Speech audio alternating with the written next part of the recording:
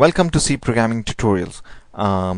This tutorial is part of a collection of C programming tutorials, a series of C programming tutorials. If you haven't watched any of those, I would recommend that you watch those, a lot of other tutorials as well. In this particular tutorial, we will be talking about strings, which are basically array of characters. So if you haven't watched the previous tutorials about arrays, I would recommend that you do so. And I would really appreciate if you basically become the fan of the Facebook page Awesome C Programming Tutorials in High Def, or subscribe to YouTube channel Learnorama, and I will also really appreciate if you could basically give me some feedback by posting some comments in either on Facebook or on YouTube page, so that I know how I am doing, and I know that there is somebody out there who is benefiting from what I am trying to do here. Anyway, so let's get started. So today's tutorial, we are going to be learning about the concepts of strings. Okay, strings basically, by definition, they are actually a sequence of characters. Okay, for example, everywhere around us we use strings a lot. Okay, for example, name. Okay, name is a string. So Suhail, this is my name, and this is a string. So how the question is, how do we store these strings? So if you think about it, these are actually, this string is a collection of these characters, a sequence of these characters. Okay, so all of these are character types. So the best way to represent something which is the same, multiple of the same, like in our previous tutorial we learned how to store the ages of multiple, of multiple kids, and it's, since all the ages are integers, so the best way to represent them is to basically create an array of integers and call it an age, and how many the students are there, you create that many elements. So suppose there were like 10 students, you create an array like this, age of 10. Okay, now in the same way, if I have to store this string, what I have to do is to basically create an array of characters data type. Here it was integer, so each one of those could be integer, like 9 years old, 10 years old, 3 years old, and so on, to like 10 years old. Okay, and here this is a character, this is a character, this is a character. So what I should be doing is basically is defining character and say, the name of the array, which would be name. You could call it whatever you want. And then in square brackets, we basically write the number of elements that we want to store. Now, in this particular example, there are 6 characters, but everybody's name is different. So let's put something like, a little bit longer, so that it covers most of the names, most of the first names at least. So let's say 10. Okay, so if I represent this with this diagram, that how it will look like in memory conceptually, what it's going to do is, what it's saying is that allocate memory and call it by name, and then how many elements it will have. It will have enough elements. It will have 10 elements. Each element will be of data type character. So if this is one character, this is enough to store one character. Then what we want is basically 10 of those. 1, 2, 3, 4, 5, 6, 7, 8, 9, 10. Okay, and as we learned before, this is 0, 1, 2, 3, 4, 5, 6, 7, 8, and 9. These are the indices of these elements. Index range from 0 to 1 less than the total number of elements here.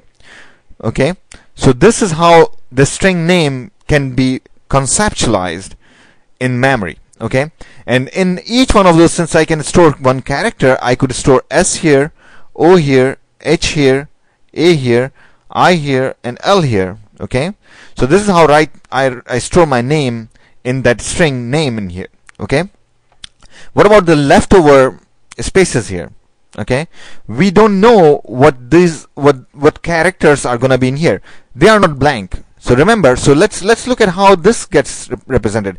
So when we were learning about binary number system, I told you that inside the memory there is only thing that you can store is numbers. Okay, memory is basically a sequence of bits.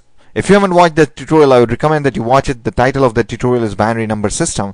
So a memory is a sequence of bytes. Okay, each byte is actually 8.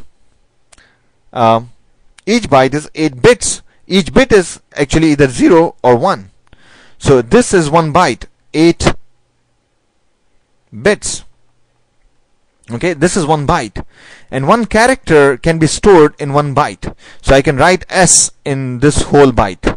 Okay, now how can I write S with only zeros and ones? So what they have done is basically for every character A, B, C, D, what they have done is they have defined some codes. Okay, some numbers.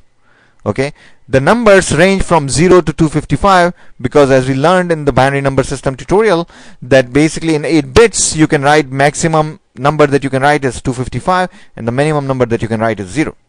So these numbers are from 0 to 255. Their name is ASCII, ASCII.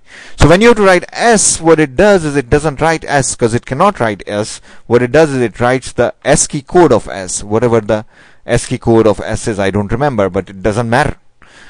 So that number represents S. Similarly, O, H, A, I, L.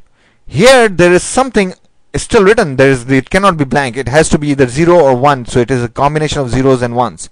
Okay, something like that. Here, as long as you don't, unless you initialize it, there is some garbage sitting here. Okay, something is written here, and how do we stop it from, not being part of this string Suhail that we wrote here? Okay, how do we do that? Okay, so what we have to do is to basically write an end of a string character or null terminator, and it is a 0. You write a 0 here. You initialize, you end your string with 0 in this byte. Okay, in this case each character is 1 byte long, so these are actually 1 byte each of them. Okay, and here this is 1 byte, which is basically the same as this whole thing. Okay, this whole thing is the same as this small character here. Okay, you have to write in this, at the end of this string you have to write 0. So actually my name is, even though it has 6 characters, it needs 7 total characters to store.